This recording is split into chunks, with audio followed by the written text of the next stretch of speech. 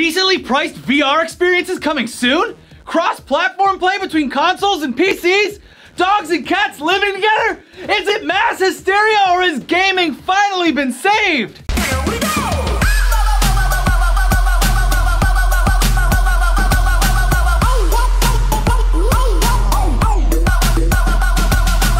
I'm a little bit dizzy, but let's get right into it because, believe it or not, this is actually going to be a somewhat positive episode of the very ethical, totally uninformed gaming show. Mostly because Shibby's not here to give a review for Hitman and fuck everything up. Yeah. But we'll save you the time and tell you he'd probably give it the standard 0 out of 10. But Shibby, we do have actual news out of the gaming world for you this week because PlayStation just debuted the release schedule and pricing of its VR hardware.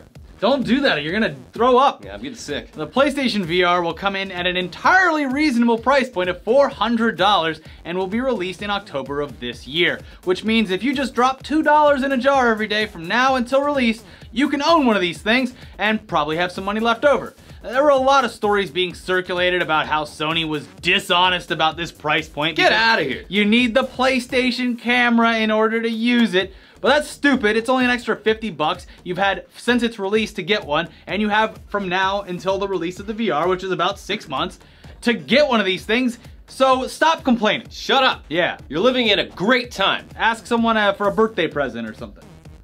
We all don't have rich friends with gaming VR friends. Anyway, here's the specs. It's gonna have a 5.7-inch OLED screen with 1920 by 1080 resolution with a 100-degree field of view, 360-degree tracking, and a latency of only 18 milliseconds. Boom. Sony reps are claiming that there are currently over 200 developers creating experiences for the device, and they expect 50 games to be released by the end of 2016. But that's not all. Tell them what else they're getting. Sony is also claiming that the VR headset will be compatible with all PlayStation 4 games. How the hell is that possible? Well, okay, that whole thing is a bit misleading, sure. Technically, they will be compatible because the headset will allow you to play them in cinematic mode, meaning that when you wear the headset, it will appear as though you're playing these games on a gigantic screen, kind of like a movie theater. Which is still awesome. Still fucking cool. I'm just gonna lay down in my bed, play games without exerting my body at all. Fall asleep, enter a dream world where you don't know the difference between reality and virtual reality. Yeah. The dream. Yeah. Needless to say, we're very excited for this news because we both own Sony consoles already, so this lowers the barrier for entry into VR to something we can actually wrap our heads and our wallets around instead of buying a device that's around $800 and then building a high-end gaming rig to support it. Too expensive. Now, of course, the PlayStation VR isn't going to be able to match the high-end quality of something like the Vive or the Oculus, but it's a great move by Sony to help bring VR into the mainstream. Yeah, now starting next Tuesday, the 22nd, you can pre-order the PSVR, but sadly, or happily, depending on how you look at it, it's only available in bundle form, and that's gonna run you an extra $100.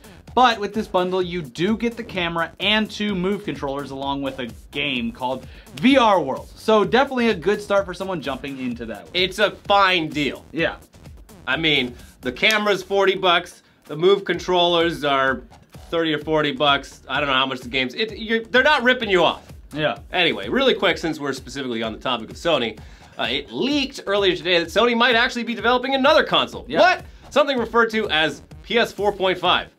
Okay. Kotaku dropped the exclusive today saying that developer sources told them that the PS 4.5, quote, will include an upgraded GPU both to support high-end 4K resolution for games and add more processing power that can enhance the games supported by PlayStation VR. A headset that Sony will launch this fall.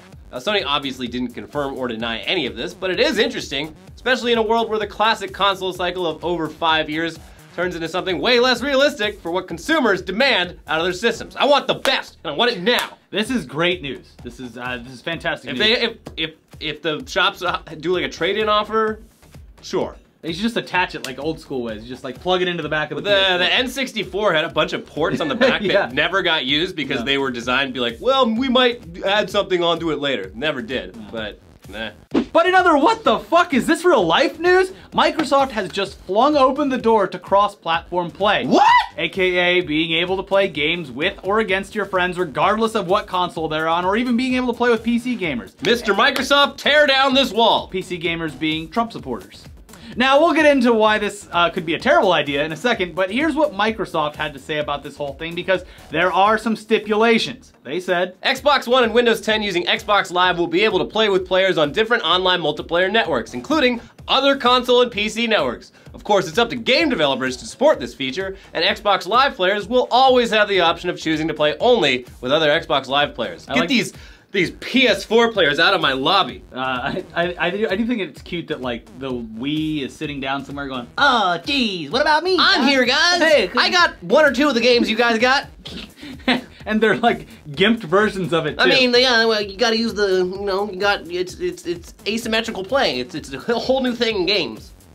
That's the typical Wii user. And then you have Super Smash Brothers fans who are just bros. You're all bros.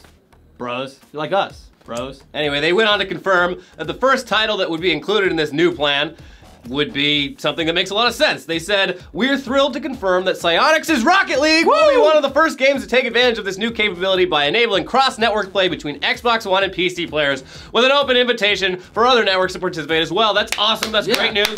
Love that Rocket League. Yeah, so basically Xbox is down if everyone else is.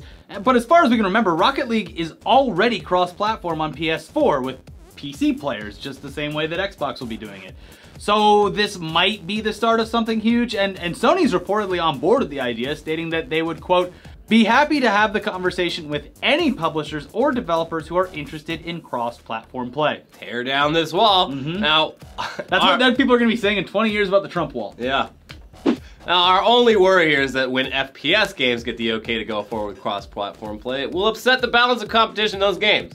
We reported before on this show that tests were being conducted between PC players and console players, and the results show that there's absolutely no way people playing with a controller can even come close to having a fair chance at going up against any player who's using mouse and keyboard. It's just FPS, that's how it is. That's not a slight against console players or PC players. It's just a statement that the balance is skewed more in favor of keyboard and mouse. And yes, we are well aware of the different types of third-party hardware that you can buy for consoles to make it possible for you to use mouse and keyboard on your console, but that's a bad example for what they're trying to implement because people who do that are in a very small minority of users. So, anyways, there's actual news out of 2 of our favorite games. The first news is that the first DLC from Fallout 4, titled Automatron, will let you choose from hundreds of mods, mixing limbs, armor, abilities, and weapons like the all-new lightning chain gun. Ooh! Yeah. You can even customize their paint schemes and choose their voices. It's coming out next week. Yeah. It's gonna be available March 22nd. It's gonna cost you 10 clams. A drop in the bucket. All the money you've been saving for VR over the past 5 days, throw it at the DLC. How can I say no? Like, that's how they get me. $10? Sure. Sure. Hitman for like $12? Sure, whatever. And then the next news is about Heroes of the Storm, my favorite MOBA, which is finally getting an ARAM mode, or all random, all middle style something. They're calling it Lost Cavern, that's the map they're using on it. The ARAM mode has been hugely popular in League of Legends since its introduction and offers a different and unique experience to these types of games. So it's something fun. Yeah. It'll shake things up.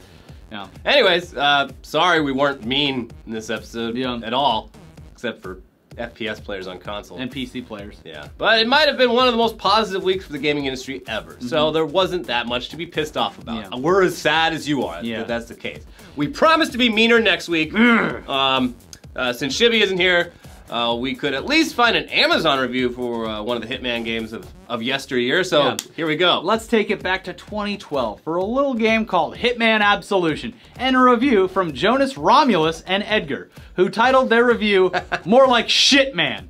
He or they said, my controller for my Xbox 360 is broken, so I am unable to play this game. Tried it in the Wii also, and it wouldn't even read the disc. Gonna have to return it. And I am not happy about this. For some reason, I'm not sure Jonas and Edgar, or whatever his name is, I'm not sure he understands how video games work. Either that, or he was actually attempting to be an early pioneer for true cross-platform functionality. I put the same disc in a different console. It's a game console, it wouldn't even read. So that's a very scathing review of Hitman Absolution. I enjoyed it. A lot of people did. It was a fun game. It was hard to find a 1-star review, but that guy, he really showed everyone else. Anyways, we have some other content over here that's actually good. You can watch a Weekly Weird News episode about furries who are solving the Syrian refugee crisis. Yeah, and then you can watch Tech Tuesday where artificial intelligence is gonna kill us all. And of course, a brand new podcast over there, so check that out, subscribe to our channel, and we'll see you next time when we're hopefully angrier about it. Yeah. Yeah.